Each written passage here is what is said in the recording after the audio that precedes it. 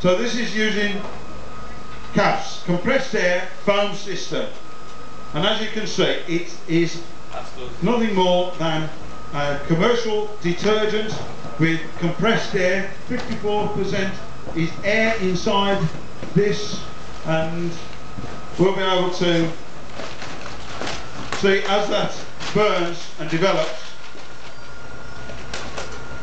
that we'll be able to tackle that fire from this distance. Now if you've got a hose reel, you'd have to proceed within 5 metres. So just to annoy the operator, but to test the product, by using the 2 trays one on top of another, the one actually protects the service liquid, and by gradually moving forward you can find that Ulrich is actually not able to make secure his advance, but is able to use the minimum amount of actual extinguishing medium. So there's about 30